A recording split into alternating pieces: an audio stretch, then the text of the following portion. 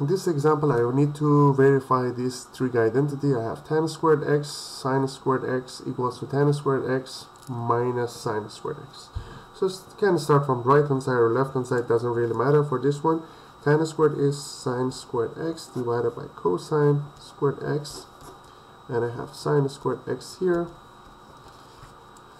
So what I can do, I can write sine squared x divided by cosine squared x. Instead of sine squared, I can write 1 minus cosine squared x. Then I multiply it by these two. So I have sine squared x divided by cosine squared x minus sine squared x, because these two can cancel out. It would be like that.